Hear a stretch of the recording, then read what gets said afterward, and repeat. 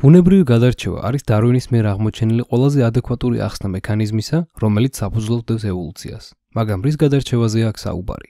რა არის ის ნედლი მასალა, რომლის გადასარჩევადაც მოქმედებს ბუნებაში არსებული ძალები? მიუხედავად იმისა, რომ დარვინს გარკვეული მოსაზრებები გააჩნდა ამ თემასთან დაკავშირებით, მან არ იცოდა, რომ ვარიაცია ბუნებაში განპირობებულია განსხვავებით იმ გენეტიკურ მასალაში, რომელიც მოთავსებულია თითოეული ორგანიზმის თითოეულ უჯრედში. გენეტიკური კოდი ძალიან გავს ამბანს, რომელიც მხოლოდ 400-საგან შედგება და ამ 400-ს სხვადასხვა კომბინაცია საშუალებას გვაძლევს თითქმის ნებისმიერი სიგრძის სიტყვის შექმნისა. ამ სიტყვებში მოიაზრება გენები. ნუკლეოტიდთა თანმიმდევრობები წარმოქმნის კოდებს, რომლებიც აძლევს ბრძანებას უჯრედულ აპარატს და უზრუნველყოფს უჯრედის მუშაობას. გენები ეხმარება უჯრედს საკუთარი თავის აწყობაში და უზრუნველყოფს კოდირებული ინფორმაციით მთელი ორგანიზმის აშენების შესახებ. ნუკლეოტიდთა თანმიმდევრობები წარმოქმნის გრძელ მოლეკულებს, რომლებსაც სახელით საკმაოდ გრძელი აქვს. დეზოქსირიბონუკლეინის მჟავა. მოდით დავანაწილოთ ეს სახელი და გავიგოთ მისი წარმომავლობა. დეზოქსირიბო მიგვითითებს ამ გრძელი მოლეკულის ჩონჩხზე, რომელსაც წარმოქმნის ნახშირწყალი დეზოქსირიბოზა. ეს ნახშირწყლოვანი ჩონჩხი აძლევს ამ მოლეკულას დახვეული ორმაგი სპირალის ფორმას. სახელის ნაწილი ნუკლეინის მიგვითითებს იმაზე, რომ საუბარი გვაქვს ნუკლეოტიდებზე, 4 განსაკუთრებულ მოლეკულაზე, რომლებიც ერთმანეთთან აკავშირებს ორ ნახშირწყლოვან სპირალურ ჩონჩხს და წარმოქმნიან გენეტიკურ კოდს. ამ ნუკლეოტიდთა სხვადასხვა თანმიმდევრობები წარმოქმნის სხვადასხვა გენს. და ბოლოს, დაბოლოება მჟავა წარმოადგენს ამ მოლეკულის ქიმიურ კლასიფიკაციას, ვინაიდან მთლიანობაში ეს უზარმაზარი მოლეკულა მჟავა ბუნებისაა. დეზოქსირიბონუკლეინის მჟავა. აი ასე წარმოითქმის სრულად დნმ. ორგანიზმის კომპლექსურობას თუ გავითვალისწინებთ, დნმ საკმაოდ გრძელი, მრავლის მომცველი და დიდი ინფორმაციის მატარებელი უნდა იყოს. ძალიან ბევრი ბრძანება უნდა იყოს კოდირებული, რომელიც განკარგავს იმას, თუ როგორ აშენდება მთლიანი ორგანიზმი და როგორ იფუნქციონირებს გამართულად.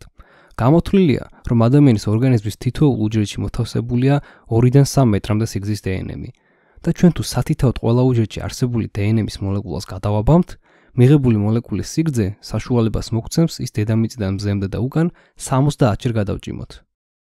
ალბათ ხვდებით, რომ საქმე გვაქვს ძალიან დიდ და წვრილ ჯაჭვთან, რომელიც ერთ უჯრედში არის მოთავსებული. უჯრედებს გააჩნია დნმ-ის ორგანიზების მექანიზმი, რომელიც თავიდან აგვარიდებს მოლეკულის აბურდვას და პოტენციურ ქაოსს. დნმ სხვადასხვა ორგანიზმებში აკურატულად არის დახარისხებული ამ ორგანიზმისთვის სპეციფიკური რაოდენობის სტრუქტურებში, რომლებსაც ქრომოსომები ეწოდება. ქრომოსომათა რიცხვი ვარირებს სახეობებს შორის.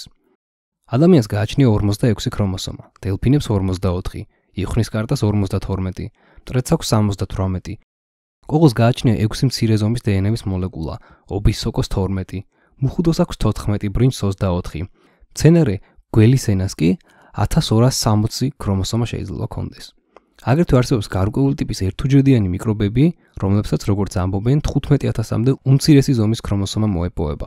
როგორც ხედავთ, ქრომოსომათა რიცხვი არ არის პირდაპირ კავშირში ორგანიზმის კომპლექსურობასთან.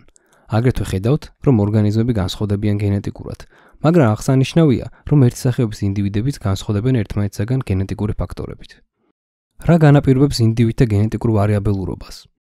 გენეტიკოსებმა იციან, რომ სხვადასხვა სახის ცვლილებები ხდება უშუალოდ გენეტიკურ კოდში, რაც გვაძლევს ვარიაციას როგორც ინდივიდების, ასევე სახეობების დონეზე.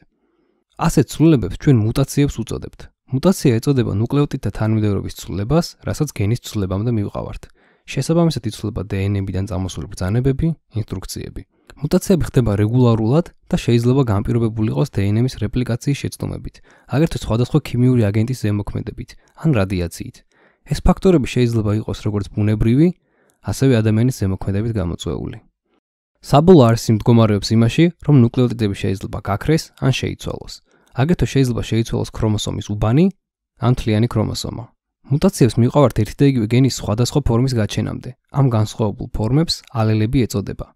მაგალითად, თვალისფერი კოდირებულია ერთი და იგივე გენის სხვადასხვა ალელებით. როდესაც უჯრედული მექანიზმი კითხულობს დნმ-ში ჩაწერილ ინსტრუქციებს, ამ განსხვავებულმა ალელებმა შეიძლება გამოიწვიონ ნიშანმთვისებათა ვარიაცია ორგანიზმებს შორის. ასეთი ნიშანმთვისება შეიძლება იყოს სხეულის ფორმა, მეტაბოლიზმი, ქცევითი მახასიათებლები ან ნებისმიერი სხვა გენეტიკურად დეტერმინირებული ფაქტორი. ამ ყველაფრიდან გამომდინარე, აღარ არის გასაკვირი, რომ პოპულაციაში ყველა ინდივიდი არის უნიკალური.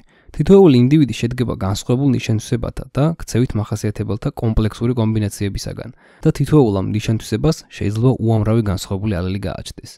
კი, მაგრამ როგორ გადაეცემა ეს ალელების შთამომავლობას? ჩვენ ახლა უნდა ვისაუბროთ სექსზე, მაგრამ აქცენტი უნდა გავაკეთოთ იმაზე, თუ როგორ გადაეცემა გენეტიკური ვარიაციების შთამომავლობას. სპერმატოზოიდებისა და კვერცხუჯრედების წარმოქმნის პროცესში ადგილი აქვს გენეტიკურ რეკომბინაციას. თითქოს ხდება გენების დასტის, როგორც ბანკოს ერთგვარი არევა. ამას მივყავართ ქრომოსომებისა და ალელების ახალ კომბინაციებამდე და ასეთი გამეტების შერწყმის შედეგია მრავალფეროვანი შთამომავლობა, სადაც ყველა ინდივიდი უნიკალურია. ბაქტერიებშიც კი, რომლებსაც ნამდვილად ვერ ვიტყვით, რომ სექსი აქვთ, ვაწყდებით მსგავს პროცესებს. მათშიც გამუდმებით ხდება გენეტიკური მასალის რეკომბინირება და მიიღება მრავალფეროვანი შთამომავლობა. გახსოვდეთ, რომ სწორედ ეს ინდივიდუალური განსხვავებები გახლავთ მასალა ბუნებრივი გადარჩევისა, ვინაიდან ზოგიერთი მახასიათებელი სხვებთან შედარებით მეტად მორგებულს გახდის ინდივიდს გარემოსთან და შეუწყობს ხელს გადარჩენაში. შესაბამისად, ის უფრო მეტ შთამომავლობას დატოვებს. სწორედ ნაკლებად სიცოცხლის უნარიან, გარემოსთან ნაკლებად მორგებულ ინდივიდებს მოიშორებს ბუნებრივი გადარჩევა. ანუ გადარჩევა მოხდება გარემოსთან მეტად შეგუებულ ინდივიდთა სასარგებლოდ. მაშასადამე, ჩვენ უკვე ვნახეთ, თუ როგორ მივყავართ სქესობრივ გამრავლებას მრავალფეროვან პოპულაციებამდე. და როგორ იცვლება პოპულაციები ბუნებრივი გადარჩევის შედეგად. მაგრამ ირონიულად, როდესაც შეჯვარება ხდება მთელი პოპულაციის მასშტაბით, ერთი პოპულაციის ფარგლებში გენთა შერევას მივყავართ იქამდე, რომ ინდივიდები დიდად აღარ განსხვავდებიან ერთმანეთისაგან ფიზიკური, ქცევითი ან ფიზიოლოგიური მახასიათებლებით. როდესაც ერთი სახეობის ორ პოპულაციას შორის ხდება გენური ინფორმაციის მიმოცვლა, პოპულაციებს შორის გენური განსხვავებები ისპობა. ამ მოვლენას გენების დრეიფი ეწოდება. გენების დრეიფი პოპულაციებს შორის გენეტიკურ განსხვავებას ამცირებს და ინდივიდებს უტოვებს ერთმანეთთან რეპროდუქციის შესაძლებლობას. რა მოხდება გენთა დრეიფი რომ შეფერხდეს, ან საერთოდაც გაჩერდეს? წარმოიდგინეთ პოპულაცია, რომელიც სქესობრივად მრავლდება და უეცრად გაჩნდა რაღაც ბარიერი, რამაც ეს პოპულაცია ორად დაყო. ერთ-ერთი ასეთი ისტორიული მაგალითი გახლავთ, როდესაც მილიონობით წლის წინ ოკეანის დონე იმდენად დაიწია, რომ პანამის ყელი მთლიანად ხმელეთით დაფარული აღმოჩნდა, რამაც გამოიწვია წყნარი ოკეანის გამიჯვნა კარიბის ზღვისაგან. წყლის ორგანიზმების სახეობათა პოპულაციები, რომლებიც ამ ფართობში ბინადრობდნენ, ორად გაიყო ამ ბარიერით, რის გამოც ისინი ვეღარ ჯვარდებოდნენ ერთმანეთთან. ეს ორი სუბპოპულაცია განაგრძობდა სქესობრივ რეპროდუქციას ერთმანეთისაგან დამოუკიდებლად და ცხადია, აღარ ხდებოდა მათ შორის გენეტიკური მასალის მიმოცვლა.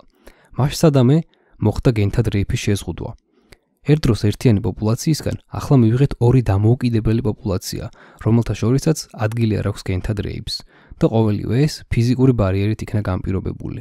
დღესდღეობით მეცნიერებისთვის ცნობილია ზღვის ორგანიზმთა მრავალი სახეობა, რომელსაც მონათესავე სახეობები გააჩნიათ პანამის ყელის მეორე მხარეს. ასეთ სახეობებს ტყუპისცალი სახეობები ეწოდებათ. გარკვეული დროის შემდეგ და დრო აქ საკვანძო მნიშვნელობისაა, როდესაც რეპროდუქციათა მრავალი ციკლი ჩაივლის, ეს ორი პოპულაცია საკმაოდ განსხვავებული იქნება ერთმანეთისაგან ნიშან-თვისებებით. ეს შეიძლება განპირობებული იყოს შემთხვევითად, ან ამის მიზეზი შეიძლება იყოს განსხვავებული გარემო პირობების არსებობა ბარიერის სხვადასხვა მხარეს, რაც გამოიწვევს ბუნებრივ გადარჩევას განსხვავებული კრიტერიუმებით, რაც დროთა განმავლობაში მიგვიყვანს პოპულაციათა შორის იმდენად დიდი განსხვავებების არსებობამდე, რომ შეგვეძლება ისინი ორ დამოუკიდებელ სახეობად მოვიაზროთ. სწორედ ასეთი დიფერენციაცია, ასეთი დივერგენცია არის ევოლუციის ერთ-ერთი მთავარი მექანიზმი და საკვანძო მოვლენა ახალი სახეობების ფორმირებისას. სწორედ ამ თემაზე გვაქვს ახლა საუბარი, სპეციაციაზე. სწორედ ის გახლავთ ევოლუციის პროდუქტი. სპეციაცია არ გიგონოთ ერთი სახეობის მიერ ცვლილებების დაგროვება და დროის რაღაც ეტაპზე ახალ სახეობად გადაქცევა. სპეციაცია რეალურად გახლავთ სახეობის გაყოფა ორ შთამომავალ სახეობად. ყველაფერი ეს ხდება შემთხვევითად, რეკომბინაციის და მუტაციის შედეგად. ევოლუციას არ გააჩნია გარკვეული საბოლოო მიზანი ან მიმართულება.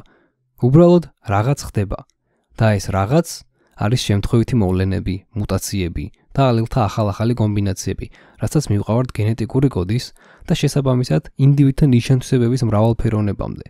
გარემო ფაქტორები ახდენენ გადარჩევას ამა თუ იმ გენეტიკურად დეტერმინირებული ფაქტორების საწინააღმდეგოდ ან სასარგებლოდ, რომლებიც გადაეცემა შთამომავლობას. ყოველივე ამის მთავარი ხიბლი, მთავარი საოცრება კი არის შედეგი.